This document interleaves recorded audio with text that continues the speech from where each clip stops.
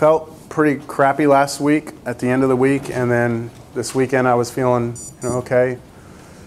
This morning I felt great when I woke up, but I just have a lot of congestion. I've got this huge headache, so I guess so. But I'll be all right.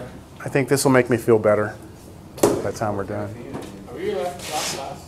Huh? Are we your last class today? Yes. You have classes earlier than one? I had one before this. Yeah. Yeah, today's my shorter day. Shorter in terms of how long I'm here. And say, like, some classes start like 7, 8 something? No, I'm usually here by about 8:30. And then today's an exception though. I have to go pick up my daughter from school. So I'll be leaving like right after class. But anyway, I don't know why we're talking about this. But let's get down to questions from the calculus. Anybody attempt to do any curve sketching? No? You did? Yes. Yeah, I did more so problems, but 13, man, I was telling these guys back here, like when I got down to like the derivative and I was trying to find the like the local max and min or whatever. Uh-huh. So would you like me to entertain that one? Yeah. Yeah?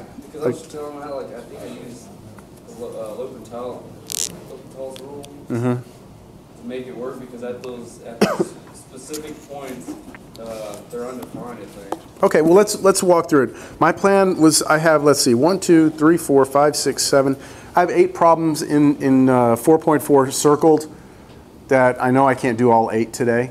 But my plan was to see how many of these I could get through. 13 was not on that list, but since it's being requested, I will do it. It's definitely fair game.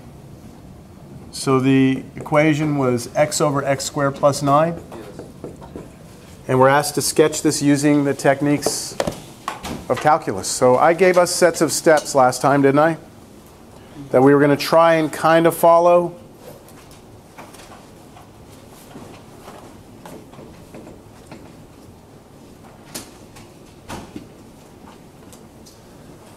Where is it? There it is. What was the first step? Find the domain. There it is. Find the domain. It's all real numbers. So there are the steps. So the domain of this, all real numbers, because you can never make that denominator 0, right? X squared plus 9 can never be 0. Next thing, the x and y intercepts. So how about x-intercepts? Just set the top to 0, right? That's the only thing you have to worry about. And that is actually the solution. X is 0. How about y-intercept? Same thing, right? You plug 0 into the actual function and you get 0. So we started doing like a rough graph over here on the side. Just get an idea what's going on. I know that the origin is part of my function. Check for symmetry. The main thing I wanted to know is whether or not f of x was equal to negative f of x, or f of negative x. Is it the same thing when we plug in negative as we plug in positive? So let's see. Does this equal this? No, they're off by a sign. See, when I square the negative here, it'll still be x squared, but that'll be negative x, that'll be positive x. So this is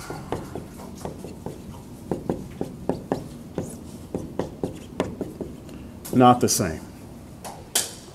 What I do know, though, is that f of negative x is equal to negative f of x. The only difference between these two is that this one is that one negative, right? They're opposite in sign. So this is what you check to see if two functions are even, right? This is what you check to see if two functions are what? Odd. So it actually turns out that they are odd. That it is an odd function, which means that it's not symmetric over the y-axis. It's symmetric over, do you remember? It's y then x. It's actually what we call over the origin. So it's like a double reflection. I'll give you an example of an odd function over here. X cubed. Looks like that. The reason why this is odd is because if I reflect this over like that first, that would be what it is to be even, right? But then to be odd, we reflect that over the x-axis. And so you can see this is it's like a double reflection over y then x. That's what it means to be odd. So when I draw this, this should be odd. Whatever we get over here, if we reflect it over y then x, that's what it's going to look like on the other side. All right, asymptotes. What do we look at for the asymptotes? The limit as x approaches infinity. Okay, so we're going to look at the horizontal asymptotes first. I'm going to take the limit as x goes to infinity of the actual function. And then I'm also going to take the limit as x goes to negative infinity. That'll tell me what happens as I go out the left side. I'm just trying to determine the left and right behavior of this. So when x goes to infinity, here, you get infinity over infinity. So we apply L'Hopital's rule one time.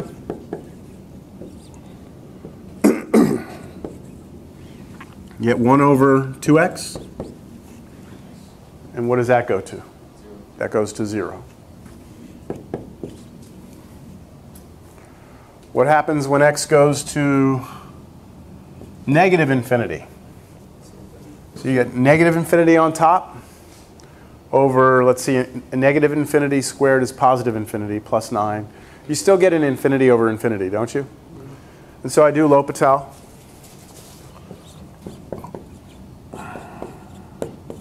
Derivative of the top is 1, derivative of the bottom is 2x. And now as x goes to negative infinity, this blows up, gets really big, negative, fixed number on top, that goes to 0. So out both sides, right? It's 0. So in my picture, I know that the x-axis acts as a horizontal asymptote.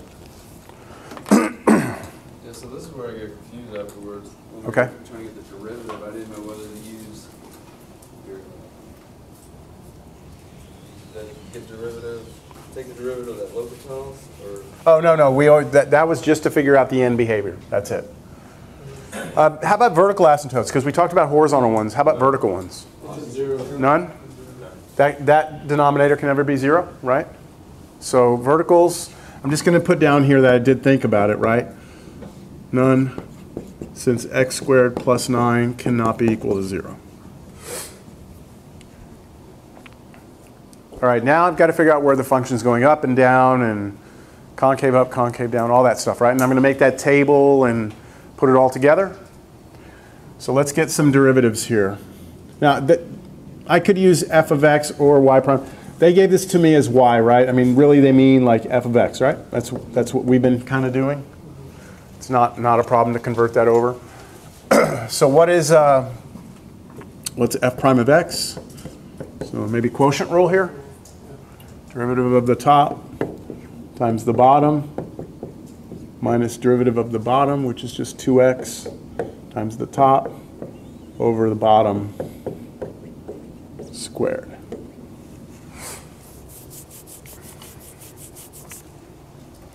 Which should clean up to be x squared plus 9 minus 2x squared over x squared plus 9 squared.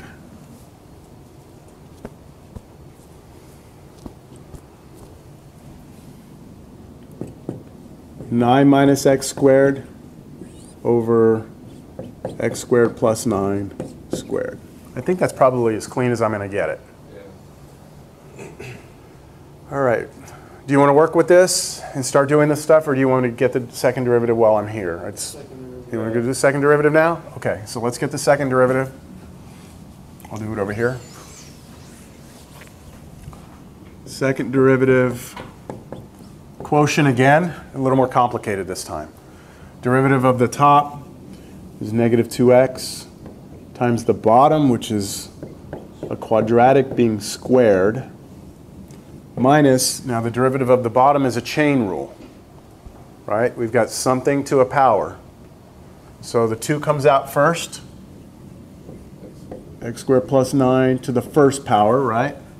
But then times the derivative of what's inside of that, which is 2x. But then the derivative of, I'm sorry, not the derivative of, but then what? The top, 9 minus x squared. Then all of that over the bottom squared, so to the fourth. Yeah, now we're going to start trying to factor stuff out. So let me try and highlight the things that I'm going to take out. I do see I have a common factor of 2 and an x. 2 and an x. I have an x squared plus 9, x squared plus 9, right? I believe that's the most that they both have in common. Yeah? And I could pull a negative 2 out or a positive 2. It's up to us. Any preference? You want to do negative? Yeah. Okay. So I'm going to pull out negative 2x. And how many factors of x squared plus 9? One factor.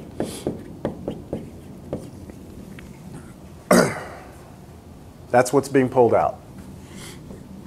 What's left? I'm going to keep that right there. So what's left right here when I pull this up? X squared plus 9? I don't need it in parentheses, but I could put it in parentheses. We pulled the negative. Oh, plus 2. So plus, 1. No. Is that a 2? that 2's still here, right? Yeah. 2, that's gone, and that's still here. So 9 minus x squared. All over x squared plus 9 to the fourth. Now I'm going to try and clean up the stuff that's inside this bracket, like distribute the 2 through and clean up. I'm also going to notice that one of these factors cancel out with one of those factors and make that fourth power a third power.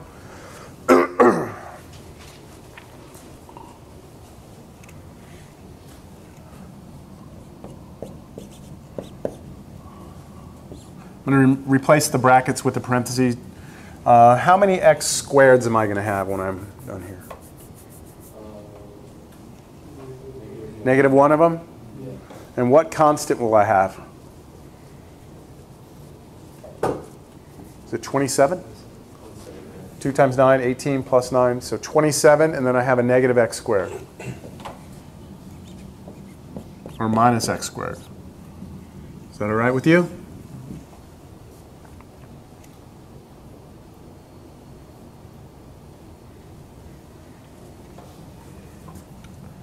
Over x squared plus 9 to the third. And again, I think that's probably about as clean as I'm going to get it. Is that all right with y'all? Okay. You can get 2x cubed minus 54x if you wanted to go on top. You can get what? 2x cubed minus 54x on top. Oh yeah, you could distribute this through. Is that what you're saying? Yes. Now the only reason I'm not going to is because I'm going to have to set the second derivative equal to 0 at some point in time. And so I'll set the top to 0 and then I'll want to factor it. So I'm just going to leave it factored. We good? Let me see here. Which number was this? This was 15? 13. All right. Yeah. All right. So now, got our derivatives. Now let's go to work on building up, where it's going up and down, left and right, and all that good stuff. So where's the function increasing and decreasing? So where's f going up and down? That's the question. So I take my derivative, right? I set it equal to 0. I take my derivative. I find out where it's undefined. Or where it doesn't exist. So what about the first derivative? Where is it 0? Nowhere. First derivative? 9 minus x squared. When 9 minus x squared is 0. Right, you have to set the top to 0. This is our first derivative. Set the top to 0. You thought I was talking about undefined? Okay. So where is it 0? This, and then that's x is plus or minus 3, right? And then Where is it undefined? There's no solution here, right? Basically, it doesn't apply, right? We just scratched it out. We said, didn't matter. Now what? Number line. And so I'll do that here. -3, 3. Those are the only two places I have, right? 0, right? Because we reduce it there, or we don't? Nope. We don't. Nope. We only put it on this number line for the up and down if it's a critical number. Okay? This was not a critical number. And so I check any points I want. Test points, and those test points go and get plugged into what? Nope. Derivative. Derivative. So how about we test -4, 0, and 4? Is that okay with you? And I'm going to plug those into this, and all I'm checking for is signs, right? Yeah. So let's try f prime of -4. It'll be, yeah, -4 squared is 16, 9 minus 16 is negative. The bottom is always positive because I'm always squaring it. So this is going to be a negative number.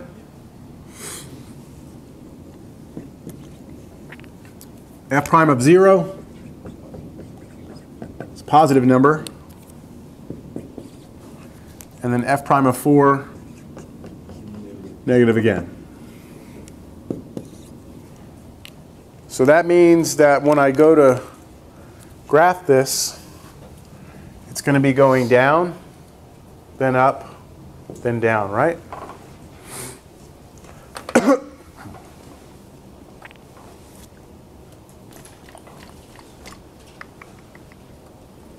Do I have any local maximums or minimums?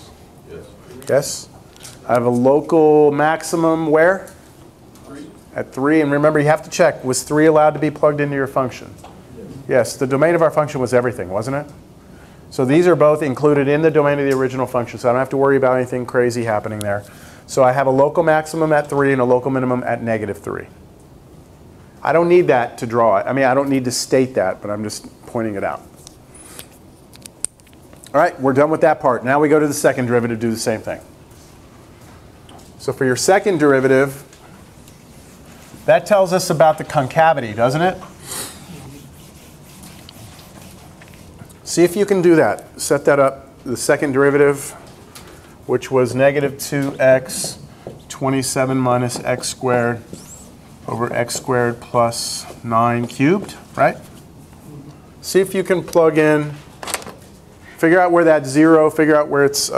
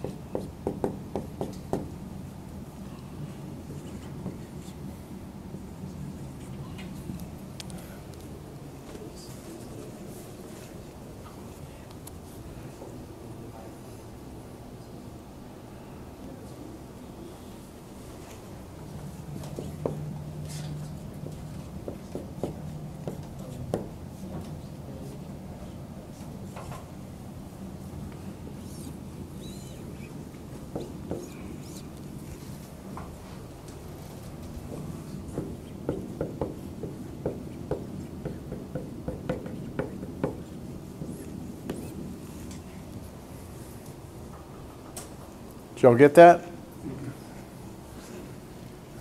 So you go to a number line from here.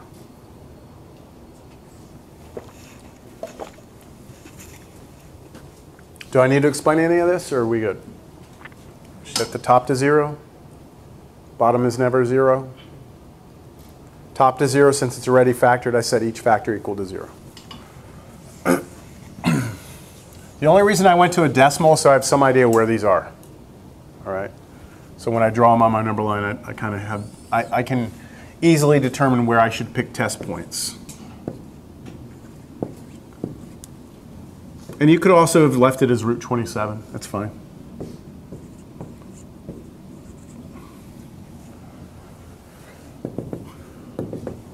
Test points. -6. +6. 1 and -1. And you're plugging those into the second derivative, right? So let's try and figure out what those are.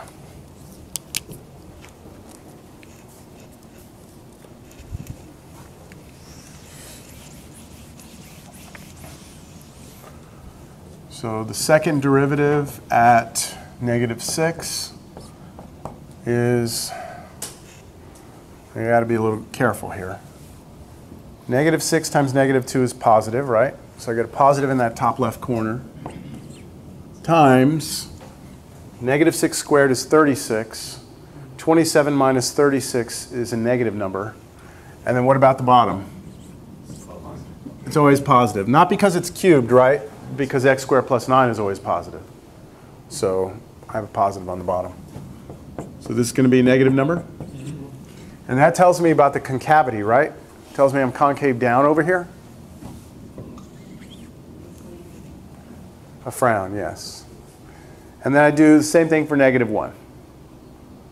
So what happens when I plug -1 into the second derivative? You get -2 times -1, which is positive. This is going to change though, right? -1 squared, 27 minus that. That's going to be a positive there. And then, of course, the bottom's always positive. So it's positive. So we do have a change in concavity there. I put -1 and -1.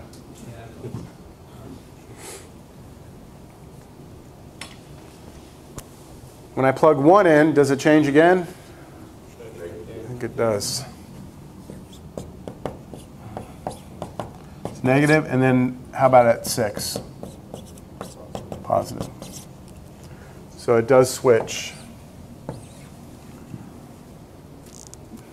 That means I have inflection points, right? Those inflection points, I have 3 of them, here, here, and here. Those points are all in the domain of my original function. So I believe I have all the information I need to draw this now. Are there any questions?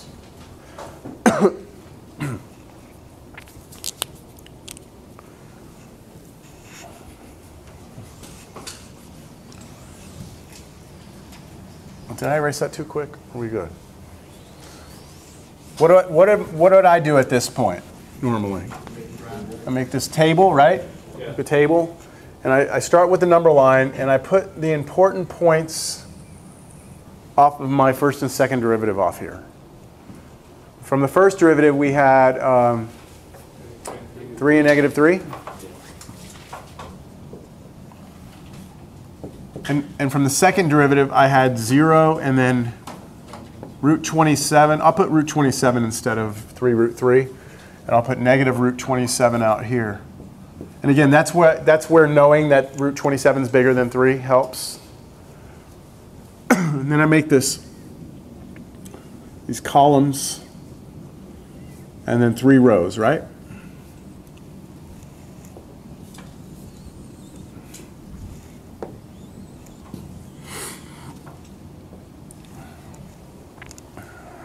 I'll never forget when I first ever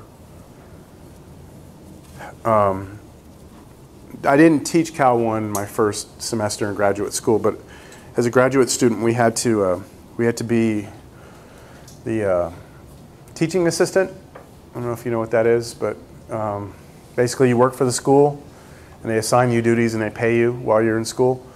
Not much, just enough to eat bread and top ramen, but it's still better than having to leave to go to a job because you're there on campus. So anyway, one of my duties was to do the what's called recitation, where you I don't know if I told you about this, where you go, like I went into a room and then all the calculus students would come in and just ask me questions.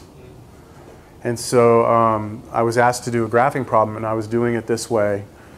And like I told you, like the way I do it here is a little different than what books do. A lot of books, and if you ever go to a tutor, most tutors will do like this thing where it's like a sign chart with these positives and negatives in here to try and figure out. And it's confusing, I thought. When I was learning it was confusing. So I like this way that I did it, where I do the derivative, second derivative, and then the function. That's just kind of my way. So I did this session where I did the problem, and there was this one student in there, I don't know what his deal was, but he came and found me like 2 days later in the tutoring lab. Like we had a lab like that, but it was not as big. And the way I remember it is he came in, and in my memory it was like him kicking the door down, and coming in. And got all pissed off at me because it was one of these problems where I had shown the class first derivative and second derivative, and the second, we can see these get kind of complicated, right? Like some of these derivatives, you can make some mistakes. And so he was like, you made a mistake, and you need to go let the professor know that you made a mistake, and you shouldn't be in there if you're making mistakes. He got all pissed off at me, and I was like, well, if I made a mistake, I made a mistake. But he interrupted me while I was helping someone. Anyway, long story short, even though that's too late now, he showed me where I made the mistake, and actually I hadn't made a mistake. What happened is he didn't know how to simplify something algebraically. So I sat there and I had to show him how to get from one place to another. It was all algebra, and I was like, you should already know this. I mean, he was challenging me, so I got defensive. I was like, look, this is all algebra. And so he and I did not like each other. He also knew that I don't like being called Bobby. Okay?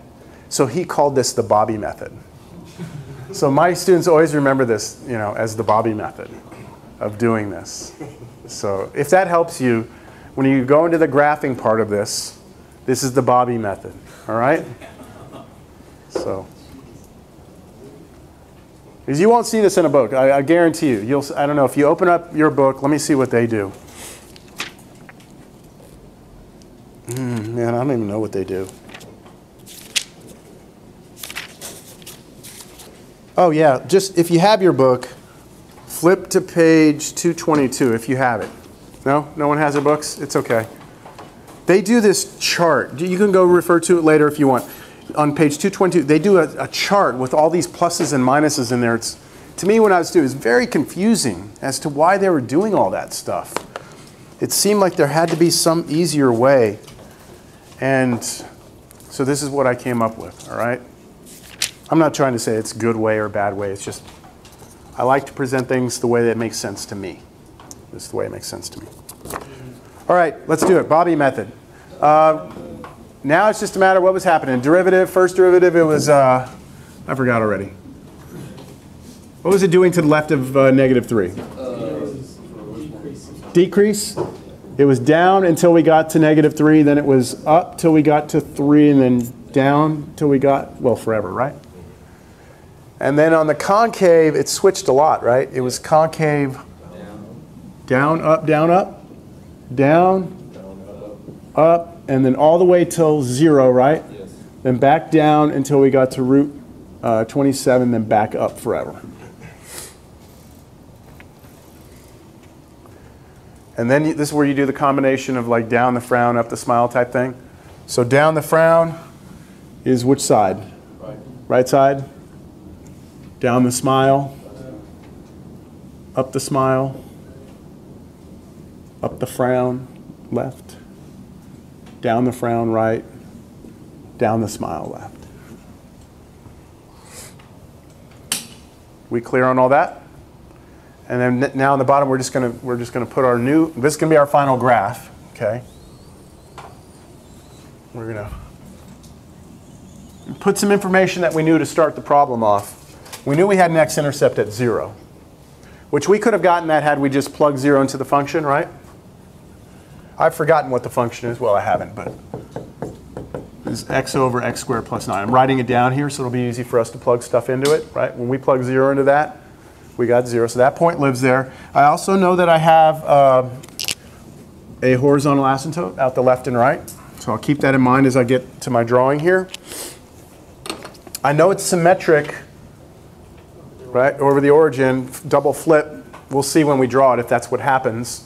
Now let's try and figure out what's happening at these numbers. Like at -3, what's happening? And then over here at negative root 27. So let's try this. Negative root 27 in here over root 27 squared, which is 27, plus 9, which is 36. Y'all following what I'm doing? I'm just trying to figure out where I am on the graph when I plug negative root 27 in. And you get your calculator out. That's approximately, I don't know. I don't know what it is approximately. Numerically? Yeah, decimal. Close enough. It's Negative 0.14. Yeah, we're getting about, on this, a negative 0.14, okay? Now, I'm not going to plot that point yet because I don't know what -3 is. Is it going to be way below or above? You know what I'm saying? So let me plug in -3 into this and see what I get. So f of -3 would give me -3 over -3 squared is 9 plus 9 is 18. That's what, 1/6? Negative 1/6, which is negative 0.16. Negative 0.16. You'll see? So that's why I didn't want to lock myself in on the negative root 27 yet, because I don't know where this next one was. So I've got a pretty small y scale here, don't I? So maybe I should make this like, I don't know. Let's say that's like negative 0.2? Negative 0.2? The negative 0.1 would be here, right? Halfway. Negative 0.14, which is where I am here, and negative root 27 would be somewhere, what? I don't know. I mean, you have to eyeball this, all right? It's going to be, let's just say, around here. It's going to be, if this is negative 0.15, agreed? Then that would be a little above it. And then at negative 0.3, it would be negative 3, it would be negative 0.16, which would be on the other side of this. Negative. Okay, so down here, it's like somewhere around here. And I could change these if I wanted to kind of spread them out a little bit to exaggerate how different they are. Does that make sense to you? Now, what's the only difference on the other side here for 3 and root 27? They're both positive. Because the only difference would be on the tops, they'd be positives. So it's going to be, again, this one is going to be higher than this one.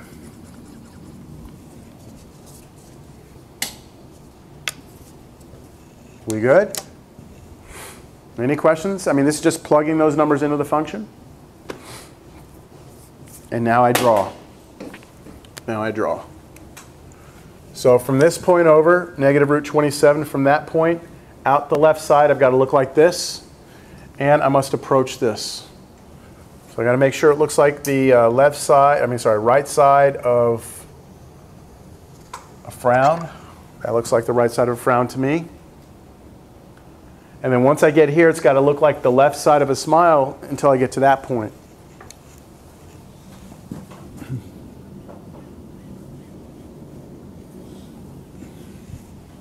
And then I have right side of a smile until I get to this point.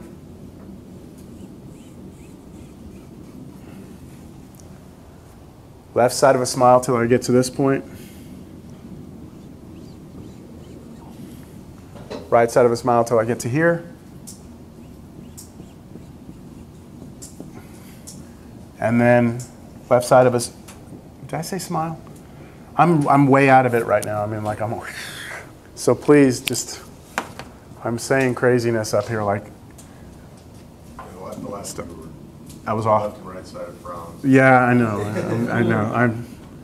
I seriously am halfway here right now, and I apologize. My head is pounding up here. Are we just doing sketching of graphs today? Yeah, just because there's a couple more that we need to. There's some messiness that we can get into. I mean, I would like to see or show you why. You got somewhere to go? You look like you got somewhere to go. Yeah. Okay. Yeah. If you got to go, you got to go. Yeah. But I might start optimization just to start to give you a feel for what we're going to use this for. Oh, this is it. We're done.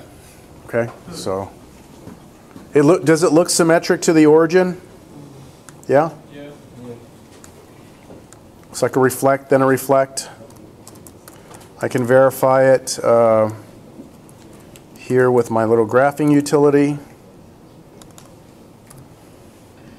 See, that took us like 30 minutes. It took this like 5 seconds. Whoa, wow. When I graph that, that doesn't look very close, does it?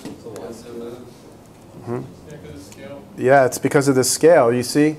So like if someone were to graph that on a calculator, it might be very hard pressed to tell me things like, you know, if I were to say, hey, look at that, you know, where's your local maximum? It's at 3, of course, right? Where's your inflection points? Very difficult to tell from something like that. So. Yeah, what got me was when we were figuring out the asymptotes, because the function is an indeterminate. Yeah, infinity over So infinity. I didn't know if I was, to use that. Absolutely. The L'Hopital, you mean? Yeah, so Yeah. I did it both ways. So I did it with the L'Hopital's derivative, and it ended up not working out when you got to the second derivative. So that's how I knew, but I didn't know, because we hadn't run across this kind of problem. Well, just remember that any time now from here on out, that if you ever have a limit and you're getting a form of infinity over infinity, L'Hopital's fair game. Yeah, but I used it as an option to figure out like the f prime equals 0. Okay, I see. Carried it over. Yeah, no, it's only for that part where you're letting x go to infinity. All right. Let's look at another one.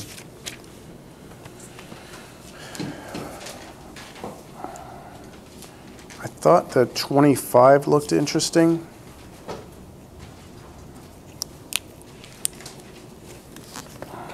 I have it circled here.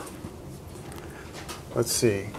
I'm going to call it f of x instead of y equals the cube root of x squared minus 1.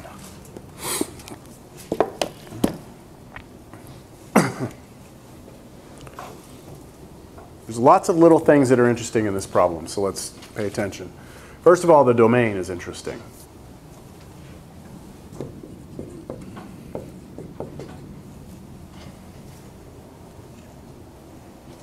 What's the domain of that? X can't be 1. X can't be? It can be 1 because the square root is, the cube root of 0 is 0.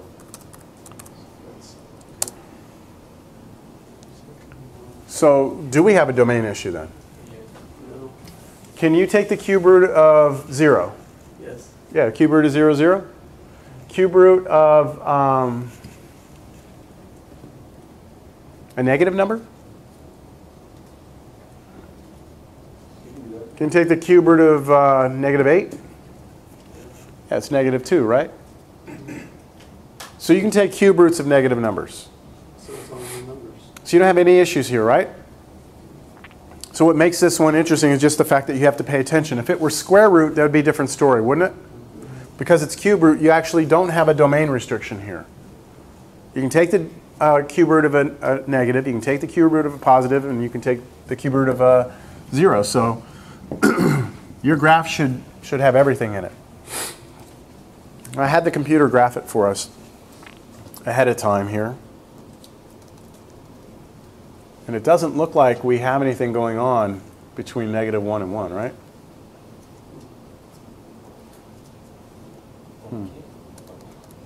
That might be a limitation. We've seen this computer's got some problems, right? So let's see. Let's see what happens. How about what's next? X-intercepts? So how about x-intercepts? Well, we have to set the function equal to 0, right? So if you were asked to solve that equation, which is called a radical equation, you would do what? Cube both sides. Cube both sides, which would give you x squared minus 1 is 0. And then maybe, I don't know, difference of squares, or maybe move the 1 over square root. 1 over then square. Get two answers, right? Plus or minus 1? Okay. I have two x-intercepts, so getting my graph going over here on the side just to keep track of things. I've got a little x-intercept here at 1 and -1, and looking up at my graph up there, kind of reassuring that it looks like that's what's happening up there too, right?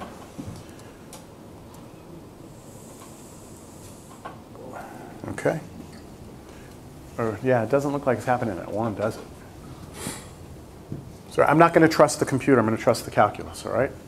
So y-intercepts. -1. So y-intercept, you plug 0 in, you get cube root of -1 when you plug 0 in here, which is just -1. I don't see that on that picture. Do you? But do you all agree? Do you all agree that that point lives on my graph? You plug in 0, you get -1. There's no doubt about that? Yes. Okay, so far, my math's better than the computer at this point. Or my picture's better than theirs already. What else?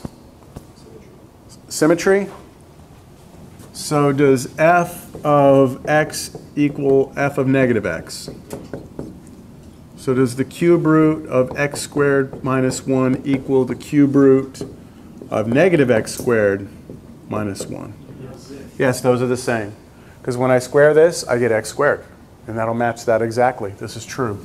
This means it's an even function, right? Which means it's symmetric over the y-axis.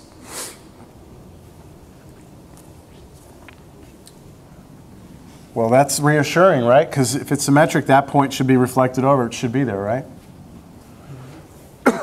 All right. Now asymptote. Asymptotes. So let's start with the horizontal asymptotes.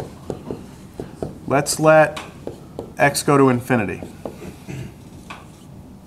In fact, I'm going to do this all at one time. Now, the reason I'm going to do it at one time is because it's an even function. Because it's even, right, being squared, then if I plug positive or negative infinity, the same thing's going to happen, isn't it? So what happens to this as x goes to infinity here? This goes to infinity. Cube root of infinity is still infinity. And so this thing becomes infinite, doesn't it? That means it does not flatten out. So that means in my picture, I just need to keep in mind that both sides, as I go out to the right, should go up, right? Which is what's happening there, according to the computer. But I don't trust the computer too much right now. How about vertical asymptotes? None, because it's not even a fraction, right? I mean, like you don't have a ratio, so there's none here. Anything else? It's derivative time? All right. So, yeah, we might want to rewrite our function first. We might want to rewrite that as x squared minus 1 to the 1/3. Right? Now, the first derivative is 1/3 x squared minus 1 to the -2/3 times 2x. That's our chain rule being applied. 1/3 comes out, we subtract 1 from 1/3, and then we take derivative of what's inside.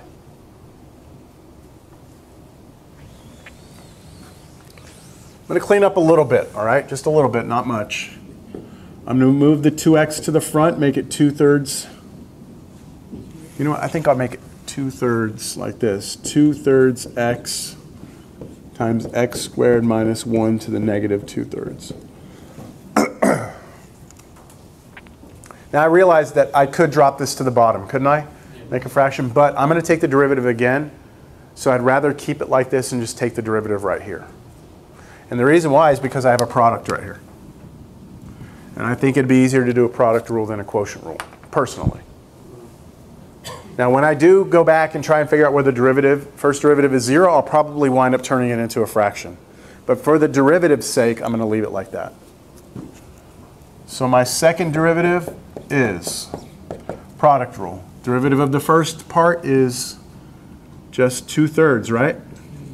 Times the x squared minus 1 to the negative 2/3 plus, now the derivative of this. Negative 2/3 comes out. X squared minus 1 to the negative 5/3, right? Because you have to subtract 1 from negative 2/3, so negative 5/3 times 2x, that's the derivative of the inside, times 2/3 x.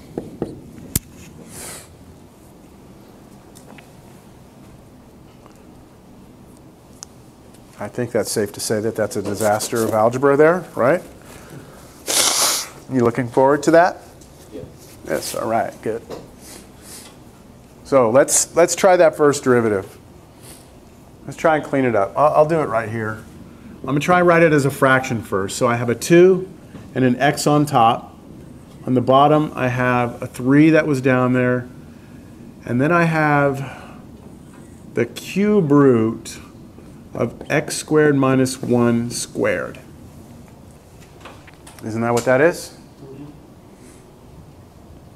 And I think I'm willing to work with that. Are you willing to work with that? You okay with this? Okay. Raising something to the 2/3, negative 2/3 means you drop it down. Raising it to 2/3 means you're squaring it and taking the cube root. Now this one is much more difficult to work with. But I'm going to clean it up while I've got here. Do I have any questions?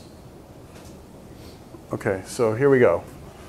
This one I'm going to rewrite as 2 over 3 and then cube root of x squared minus 1 squared.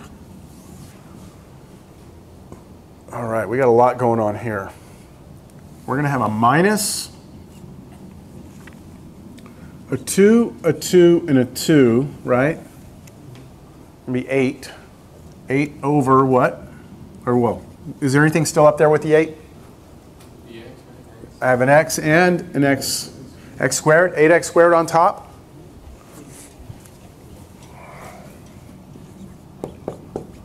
And on the bottom, that was all that was on top, right? Okay, on the bottom I have a 3 and a 3. 9. And then I have the cube root of x squared minus 1 to the 5th power.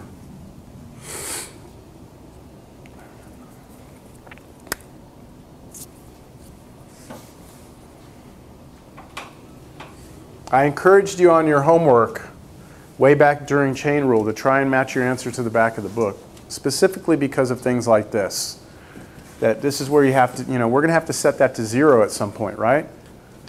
And that means we'll probably need a common denominator and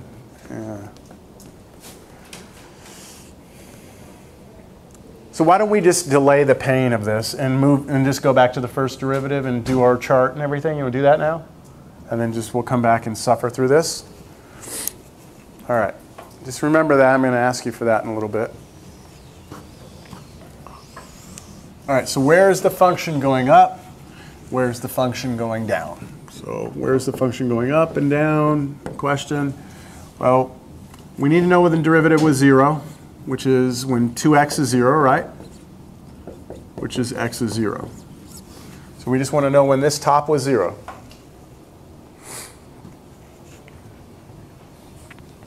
We also know, excuse me? We want to know when the derivative is undefined. Well, now we have a fraction. And it could be possible that maybe that's 0. What would make this 0?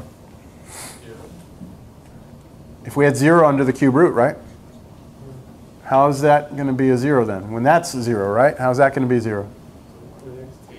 When x is 1 or -1, right? If x is 1, this is 0.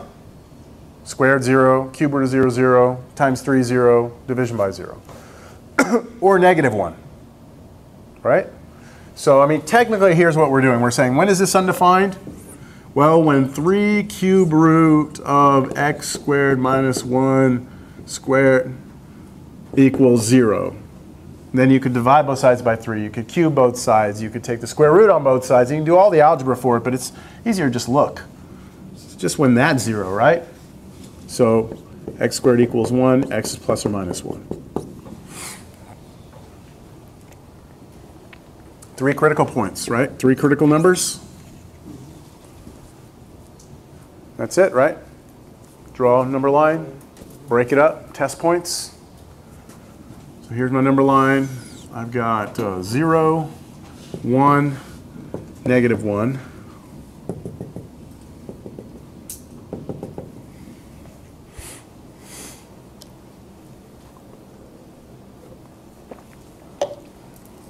-2, -1/2, and 2. Sure. Whatever you want, as long as it's not on those.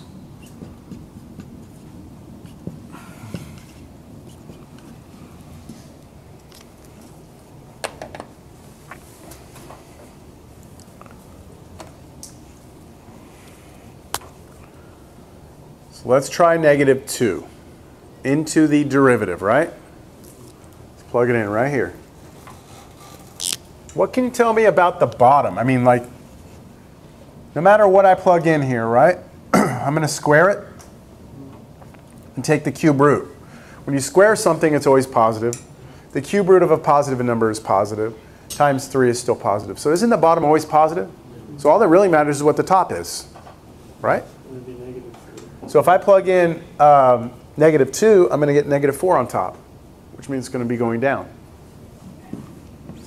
But if I plug in -1/2, the same thing happens. I get negative again, don't I? See, it didn't switch this time, did it? 1/2, plug in, I should get positive, right? And then positive.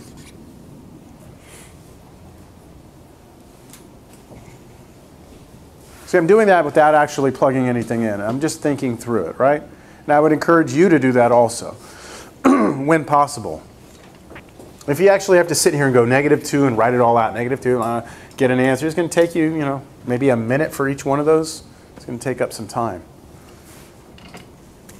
Question? Do we have local max? No. Local min?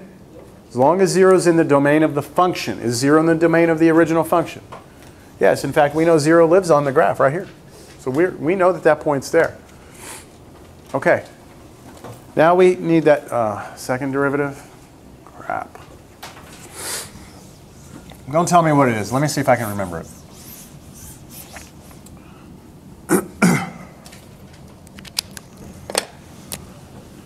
I think it was 2 over 3 cube roots of x squared minus 1 squared minus 8x squared over 9 cube roots of x squared minus 1 to the 5th. Is that it? Close enough? That's it? Okay, I can't be off by anything. Is that right? All right.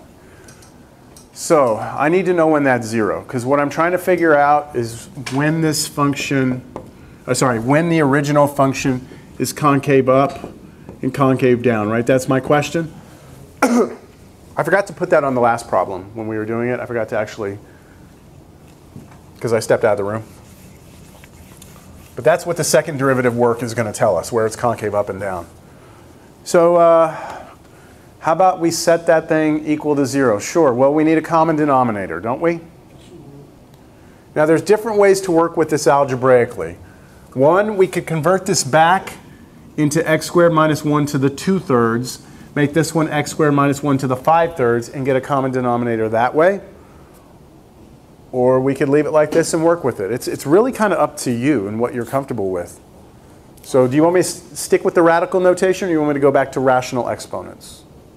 The radical, the middle one's easier. Okay, so you want me to work with this one? Okay, if I was going to work with this one, what I would do is I'd realize that the power in here is bigger than the root. And so because it's a cube root, doesn't this mean that anytime I have a factor repeated 3 times, I can pull it out as a factor? That's what I'm going to do.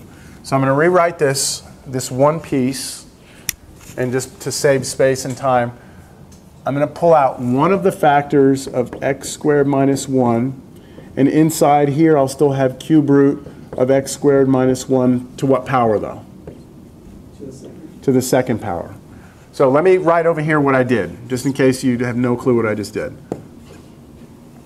If I say what's the cube root of u to the 5th power, this is the cube root of u times u times u times u times u, which is the same as cube root of u cubed times cube root of u squared. And what's the cube root of u cubed? Cube root of u cubed. Same thing. Just u, right? And then this is still here, cube root of u squared. So I'm just using the fact that if this number is bigger than this one, you can always get something out of the root. That make sense? Okay. So now what I like about this way of doing it, I think it's easy to see the common denominator. We have this and this are here, right? And both of them? This one has a 9, this one has a 3. So what am I missing? 3 times the quantity of x squared minus 1. Yeah, this one is just missing a 3 to make it a 9, and then this x squared minus 1 cubed, isn't it? Yeah. So I'm going to introduce on the top and bottom here a 3 and then x squared minus 1 cubed on top and bottom. That'll be my next line. So this second derivative is equal to, I'm multiplying 3 x squared minus 1 cubed on the top and bottom of this first fraction. I already had this there.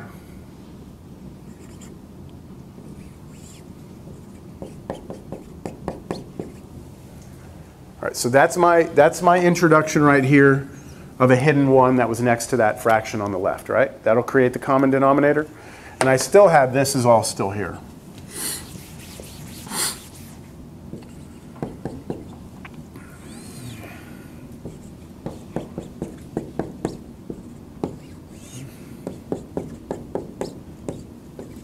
All right.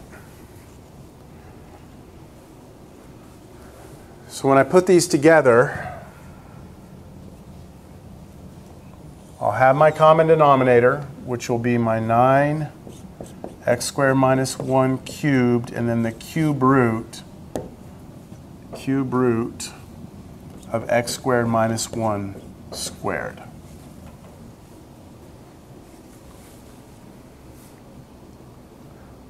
My numerator, 6 times x squared minus 1 cubed minus 8x squared.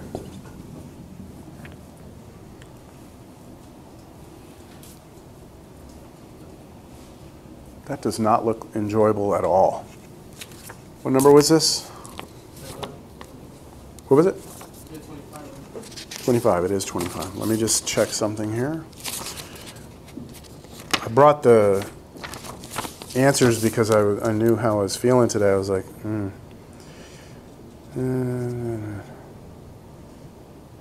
yeah. So they used a quotient rule, which helped a little bit with the simplification, but I think we can still get it there, okay? I mean, that's it. That's our second derivative. Can't really, it is what it is, man. All right, so what are we supposed to do with the second derivative? Set it to 0. All right, so second derivative